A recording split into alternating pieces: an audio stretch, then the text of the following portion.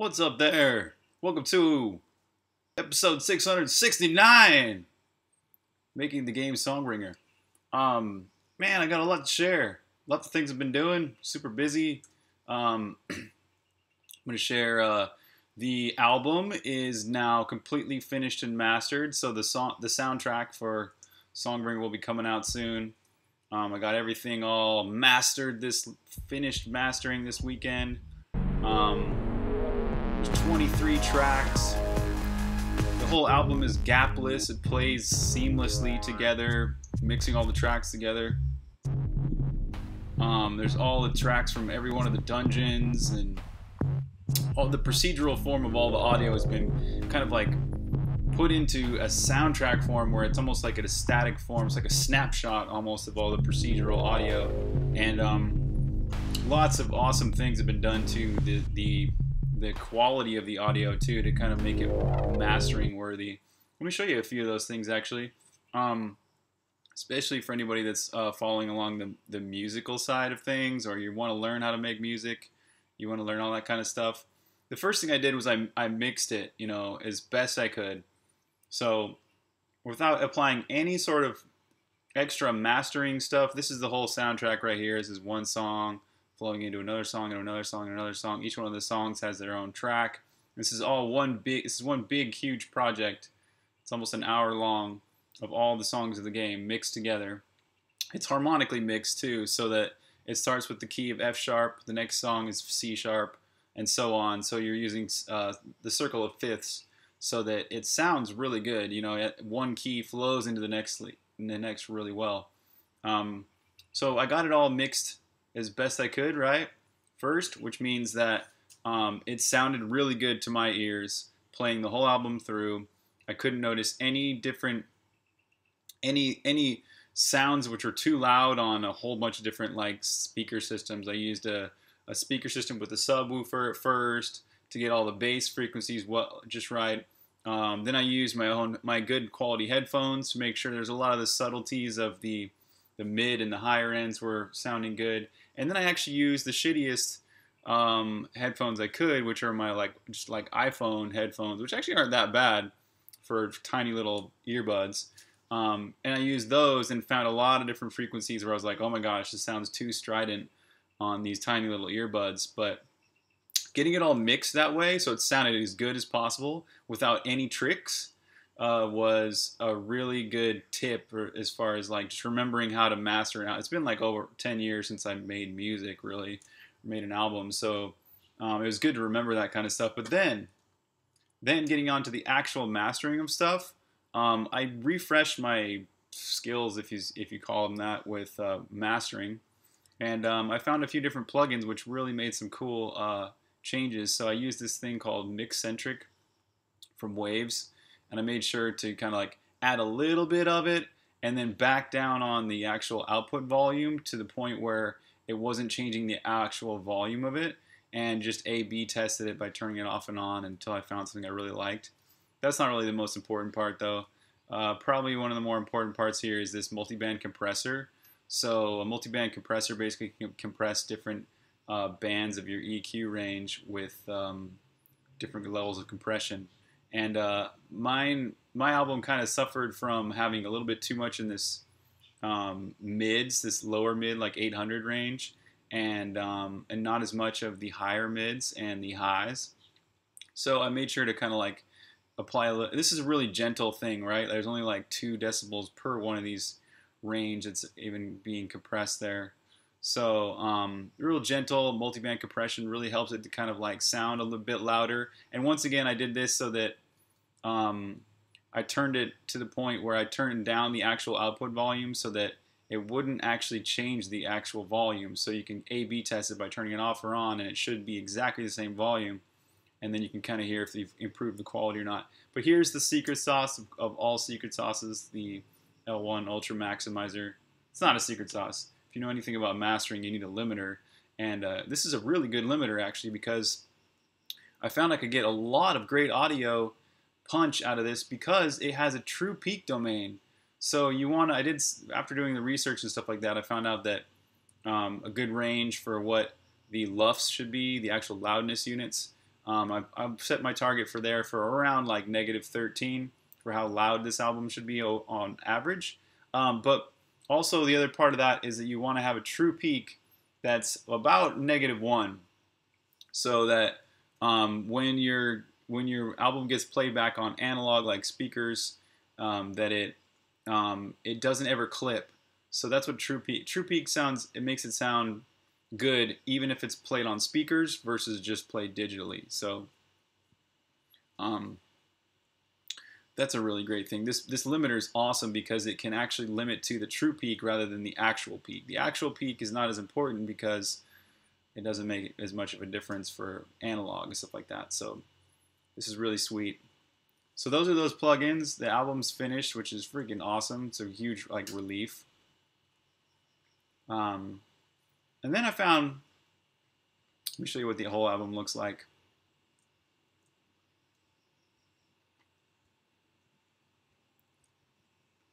As far as chopping it up goes, I actually used Adobe Audition because Audition can set all these markers. And right, like there's track 1, track 2. Let's zoom in on track 2 here. See how nice this audio looks? Look how uniform this whole album looks. A lot of this is due to the L1 maximizer, but also due to the fact that I really made sure the mix of this all was good. And actually, the album looked good here visually. The waveform looked good before I even did the L1 maximizer, but afterwards it just looks excellent.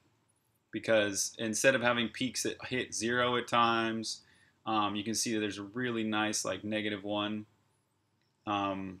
ceiling there.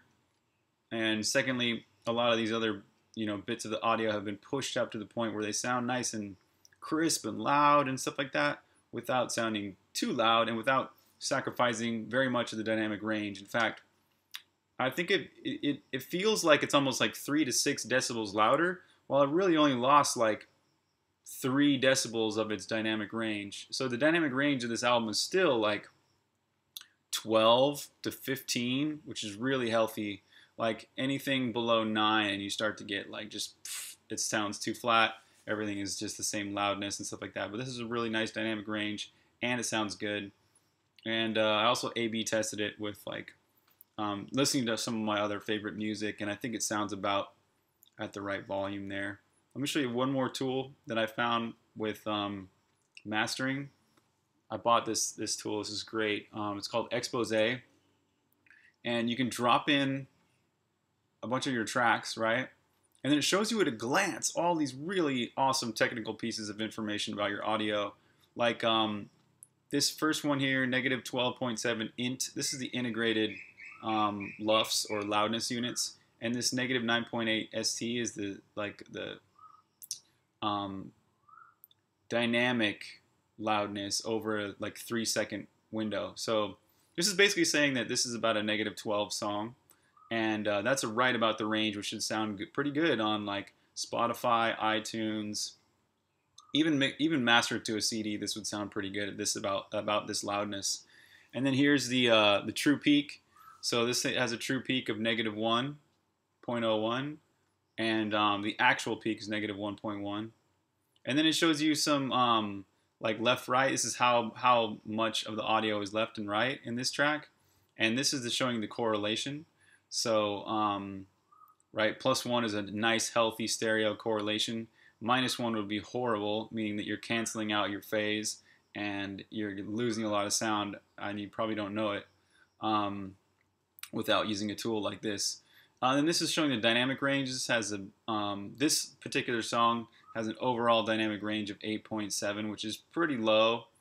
This is probably one of the unhealthier songs, but to my ears, it still sounds perfectly fine. And actually, what it's showing you here, if I click on this, it's showing, see that little red section right there?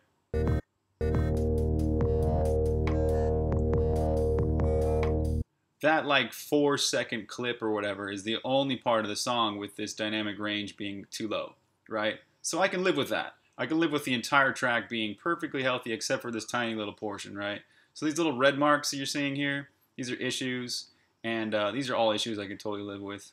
Like for example, this track, there's three little parts where um, its audio is mostly in the right channel, and it's totally purposeful because this is the song about the hemisphere brain, where the right half of the hemisphere is overcoming the left half. It's meant to be entirely in the right channel. And then this last little issue, I have no idea. Like, as the track fades out into silence, it's marking it as like a low correlation or something like that. But anyways, what's great about this tool is that most of the time in my past when I've mastered an album, I've used something like this in real time. So you have to put on some kind of VST plugin or something like that, listen to your entire track, watch it like a hawk, looking for any issues with loudness and stereo imaging and true peaks and dynamic range and all that kind of stuff. Trying to pay attention to all that shit at once is crazy hard. So this is the ultimate tool because you can drop your tracks in and see at a glance the entire track, like, oh, there's an issue there, or there's an issue there. So man, I'm happy with this. But anyways, those are the tools I use to master the album, and I'm pretty happy with it. So, on to today's topic. Today's topic is game controllers for iOS. So, the game on iOS, on iPhones, is working great. The touch screens are, all the controls are like pretty much done. But what's left to do is controllers. So I've actually done most of the code for controllers. Thankfully, Cocos 2DX already had that. Let me show you what I mean.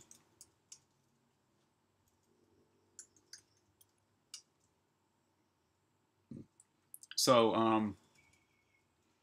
I already had this code before where you create an event listener for touches. And this is basically, you can just create an event listener for controllers. So it has, Cocos 2DX has controller code. And then you get, these are MFI controllers, by the way. So that's made for iPhone or made for iOS, something like that. But anyways, Cocos 2DX has that all in its library. And it gives you these nice convenient messages like on connected, on disconnected, when a key is down, which is basically button, when a key is up, when a key is repeated, or there's an access event. So that's really how easy it was to get this code done. And I haven't tested it yet because I don't have an MFI controller, but I found this library called Virtual Game Controller, which can actually emulate MFI controllers. So I may be doing that today. But first, I want to explore. So basically my goal right now is to try out this, try and get this. I have this controller. This is not an MFI controller, but it is iCade compatible. So there's a bunch of controllers out there that are iCade compatible as opposed to being MFI compatible or whatever. So I think I want to try and put both kinds of compatibility into Songbringer's iOS version, which means it should just run with the most amount of controllers that it can. Doesn't this look a lot like an Xbox controller? It's not. It's an iPega. You're meant to put your iPhone right here or whatever. I don't know how well this thing works, but we're going to find out. So the first thing I got to do is make a decision because there's two different ways I've found to support iCade. One is there's this thing called iCade iOS. It's a library on GitHub made by Stuart Carney, and he implements only iCade in this little library. However, there's this other thing called Virtual Game Controller, which is a lot more complicated, but it seems really cool. Like you could actually write an application that would emulate an MFI controller on your keyboard on your Mac or whatever, or you could use one iPhone to control another, or you could use multiple different controllers in one game. Like it's seems like a really powerful library, and it just replaces the other GC controller library, so which comes with iOS API. So this actually is probably what I need to do, is implement this, because it also implements iCade.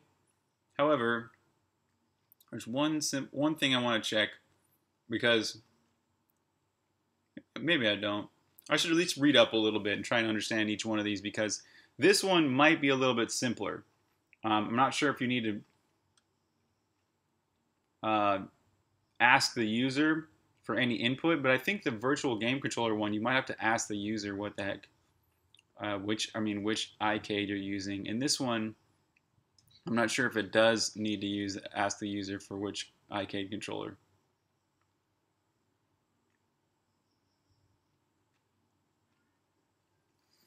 So I guess I could just try them out too.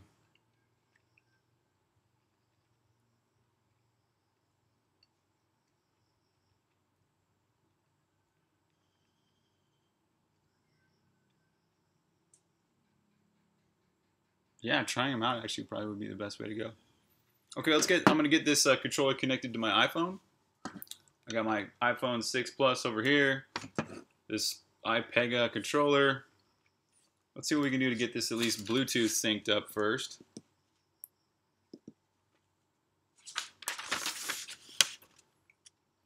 Press and hold B plus home for 2 seconds, then release until LED 1 and 2 flash quickly.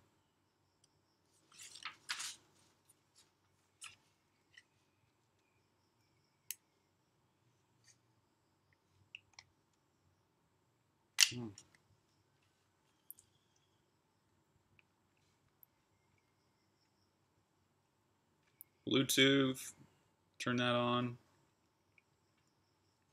Should see the iPega, or what's it gonna say? Yeah, PG 9021. 90210! No, it's just 9021. Connected! Alright. Boom. That seems good. That was not hard. Still says connected? Okay. Well, alright. Okay, how about instead of reading, we just coding, huh? Let's do some code. Let's open up this iCade test thing first. Not even going to read the README.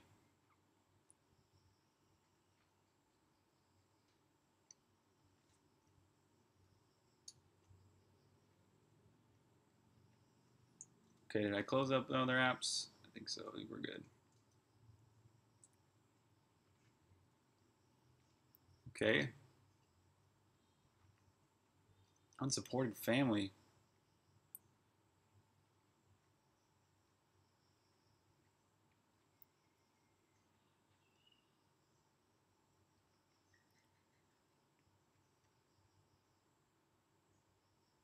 Targeted device families.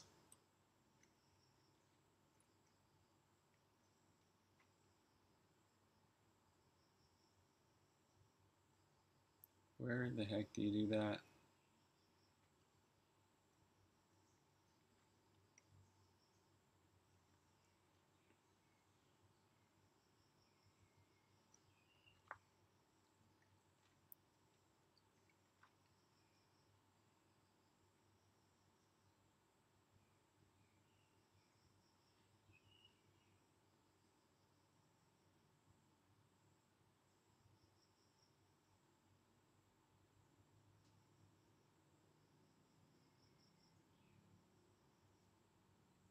Oh, there we go. Universal.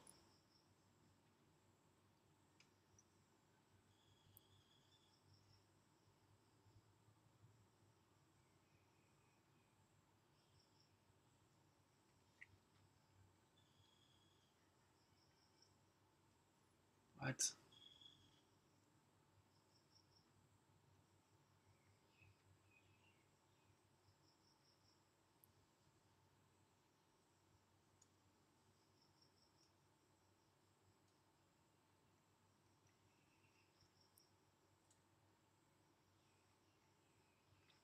Oh man, this project is unsupported compiler.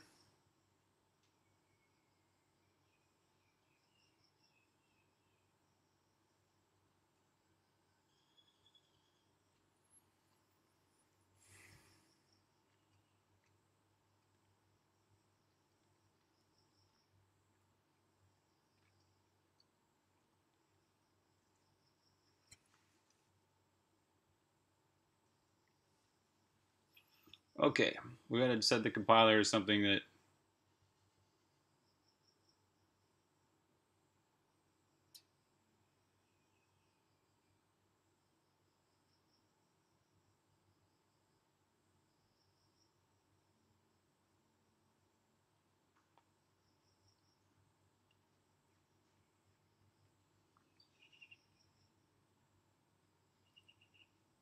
What? Oh.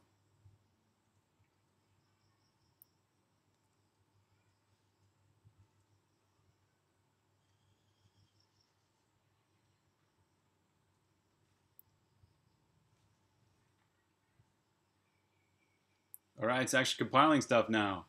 Alright, cool.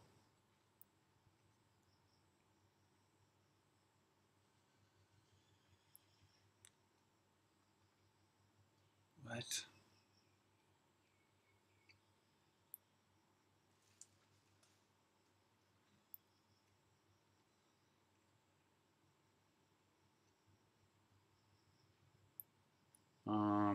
Okay, maybe it's the deployment target.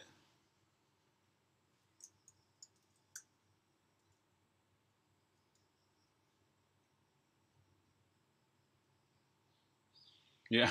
iOS deployment target 4.3. Oh my god.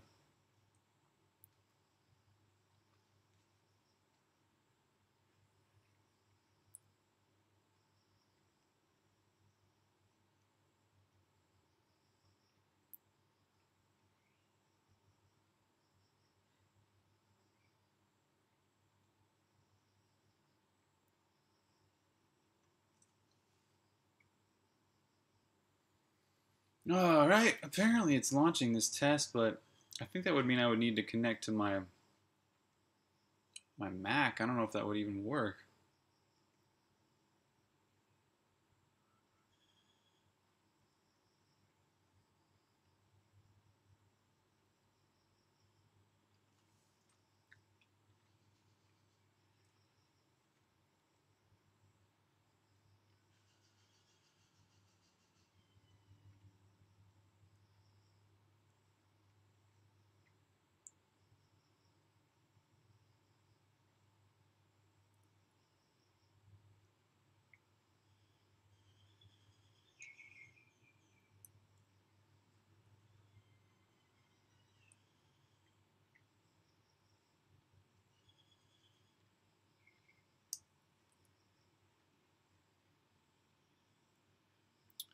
I'm waiting.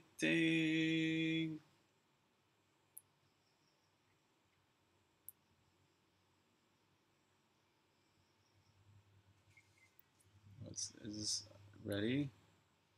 What's this little red button down here?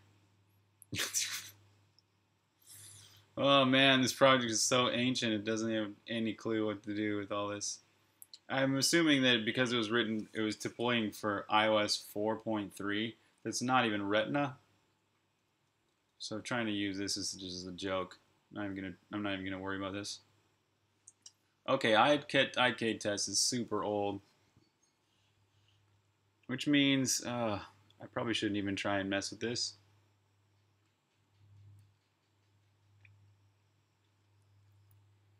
Let's get this one going here. Get virtual game controller instead. This is probably just a dead end.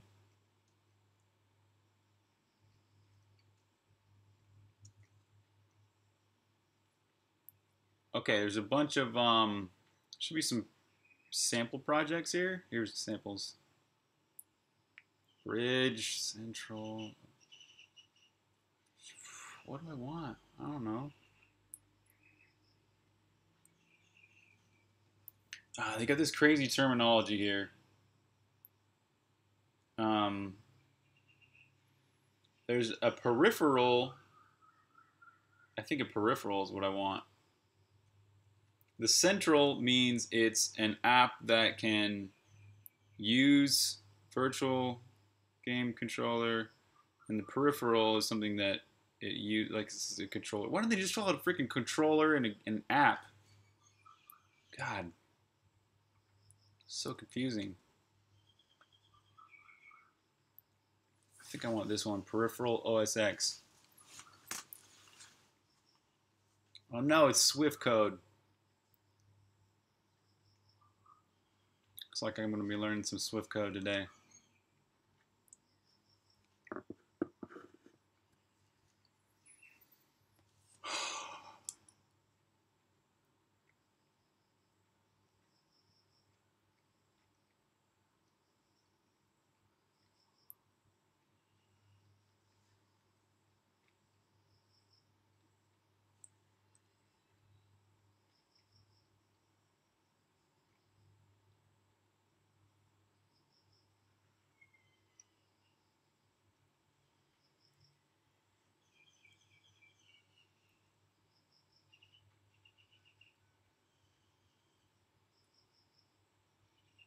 At least it compiled on the first try.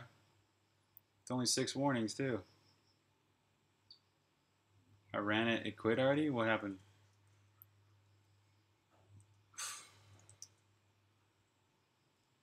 No log?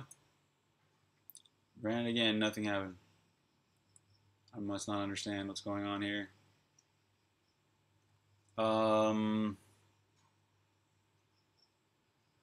Well, okay. Let's go back to the documentation.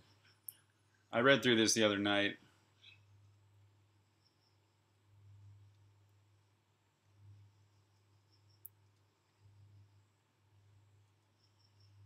Virtual Game Controller makes it simple to create software-based controllers for games and other purposes, enabling to easily control one iOS device with another.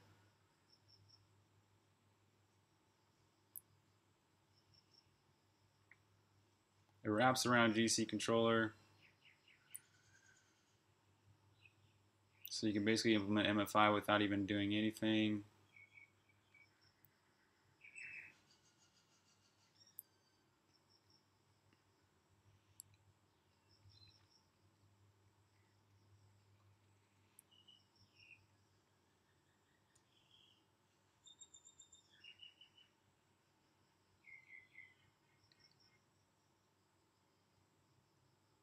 So this is kind of like a 2-player type thing it's talking about. Rich set of sample apps. That's what I want to see.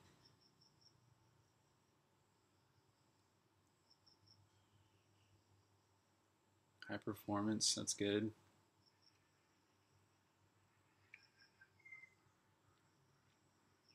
All I really care about here is iCade controller. And I guess it would be nice if I had the ability to emulate an MFI controller with an OS X keyboard app. Like I could just type in on my keyboard and be like, that could translate into MFI. That's what I'm hoping this can do. So, A, I get iCade support for iOS, and B, I can test out the MFI support, which would be ideal.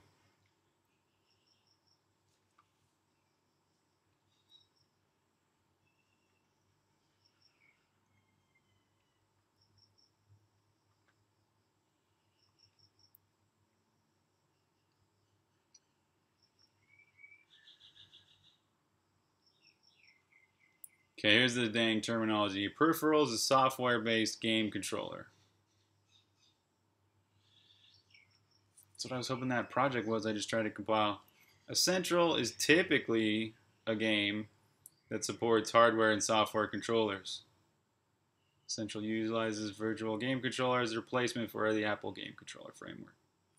A bridge acts as a relay between a peripheral and essential. Represents a hybrid of the two. Key use case is controller forwarding, which I still don't understand what that is. Whatever.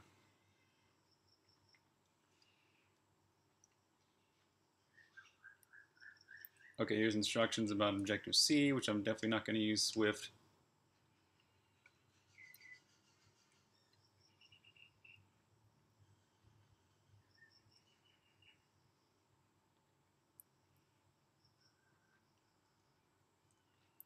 It says there's, here we go, Objective-C iOS.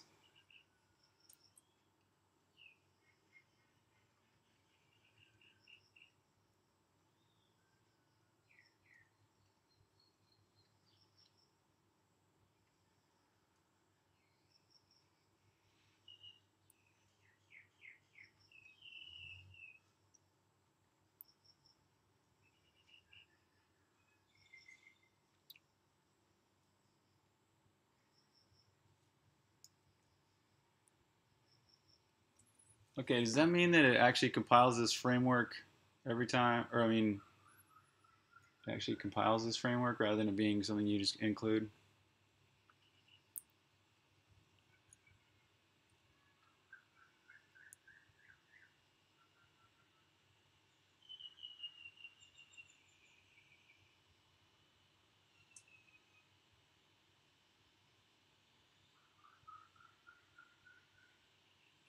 Once again, I clicked the run button and nothing happened. I'm like super confused. We need to look at um, this thing's build phases. Here we go. There's no dependencies. Okay, so it doesn't actually build this.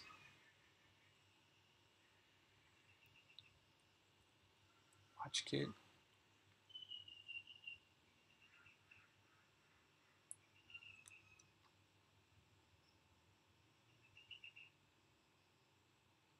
Oh, oh, that was the note. Okay, this is what I was looking for. This thing's build phases. Oh yeah, it does depend on virtual game controller iOS, so it does get like kind of built rather than being a framework.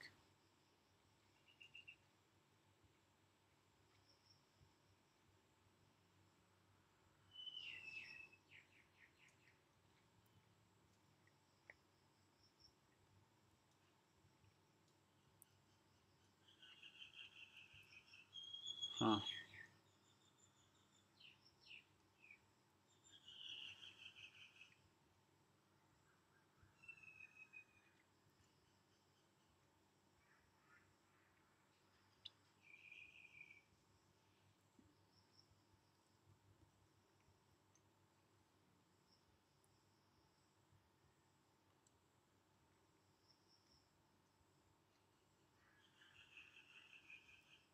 Huh.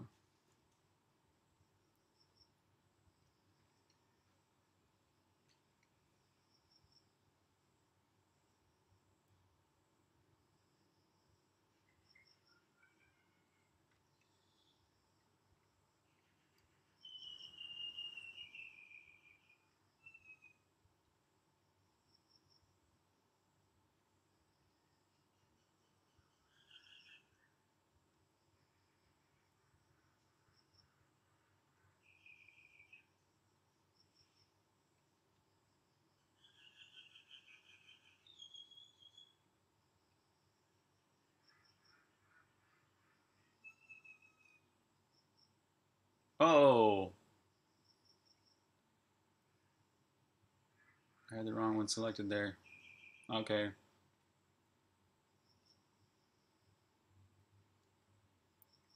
So code signing stuff. I would just jump on my account there and fix that right now, but I'm live streaming, so I don't really want to like give away details and stuff about that. I thought I could do this while I'm streaming, but I guess I have to kind of get this setup work done without streaming. It looks like this is basically creating some buttons which test out stuff. I'm wondering how it tests it though. This is a peripheral. Okay, so this is an iOS peripheral, meaning that. Oh wait, no. Oh, it's either central mode or it's peripheral mode.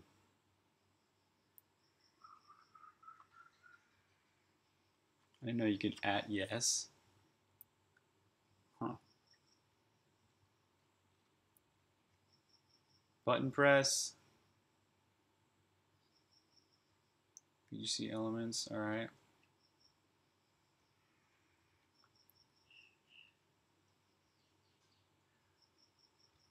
When a central is connected to by a peripheral.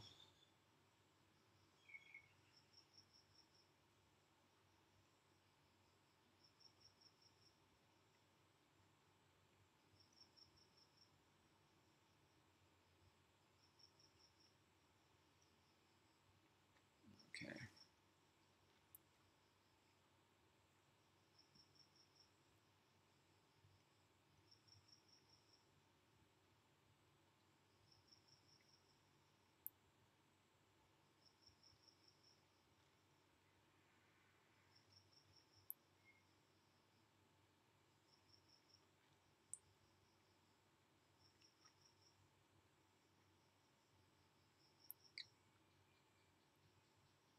Huh.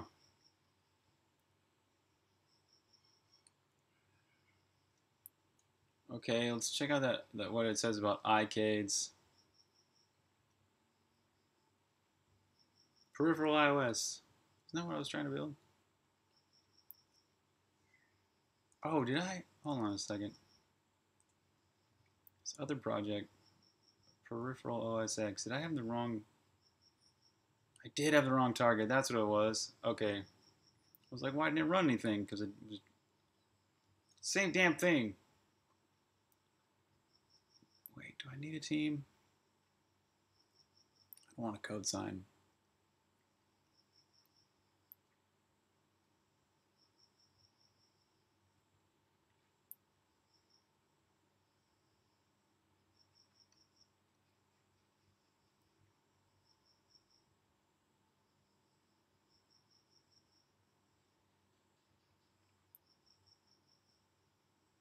Don't sign.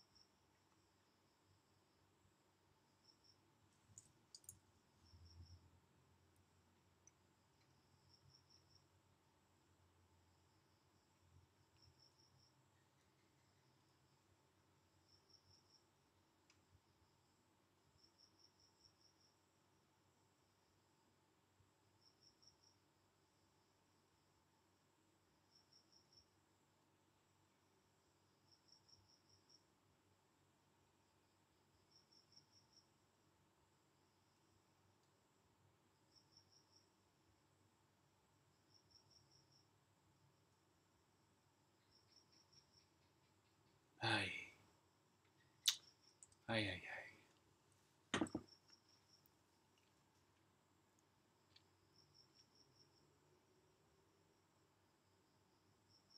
Because this is totally what I'd want to do. This I would want to do this peripheral OS X so I could test out MFI on my iPhone.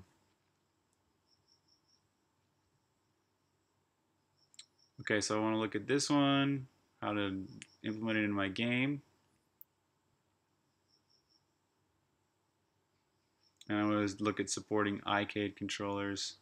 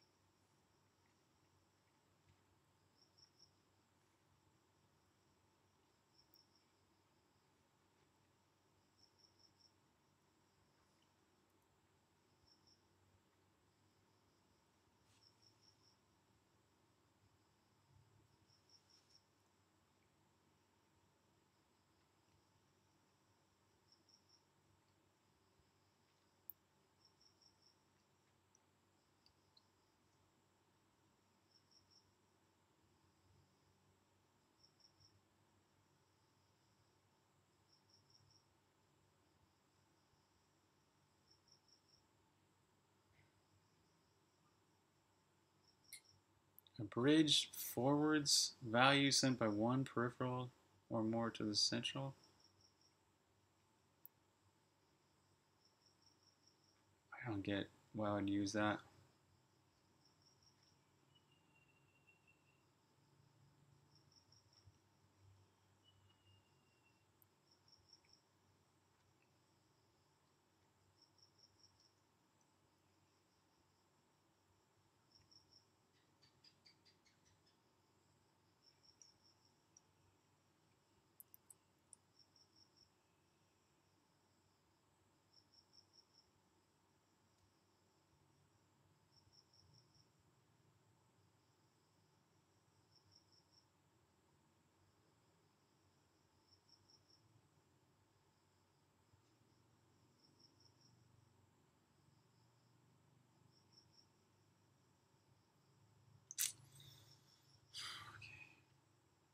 Okay, what does it take to do iCade?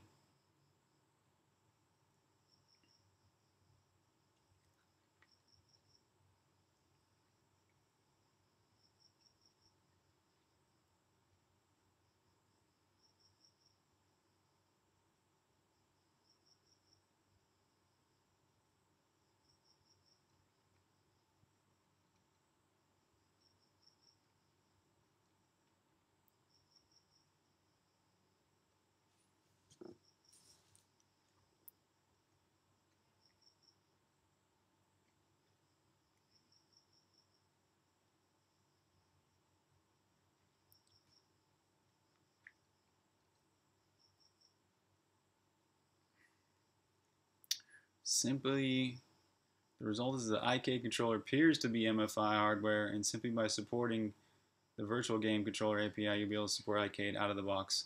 Dot dot dot mostly. What's that supposed to mean?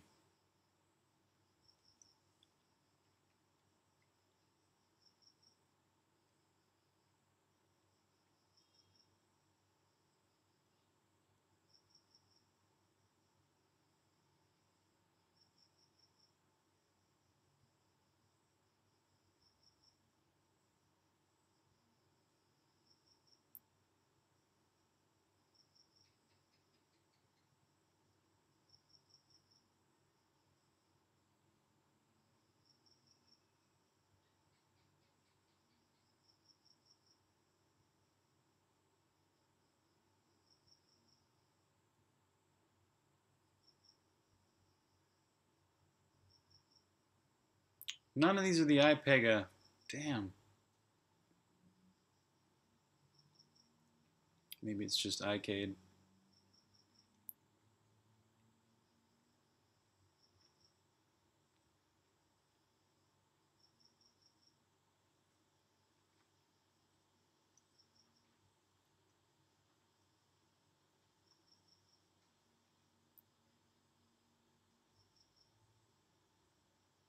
So you still have to create some kind of invisible text field even though you're using this virtual game controller API?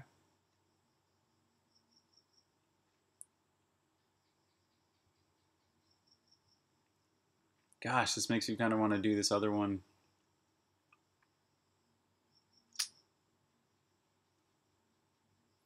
Well, I guess I gotta kind of like shut down the stream because I gotta like get into my account details and stuff like that and do some of that kind of detailed development work. So anyways, I hope you enjoyed this video. Looks like nobody was really chatting today. Maybe my chat was broken, or maybe I'm not even online right now. I don't know. Anyways, thank you for watching this. If you do end up watching this, this is watchable. Yeah. Cheers, everybody.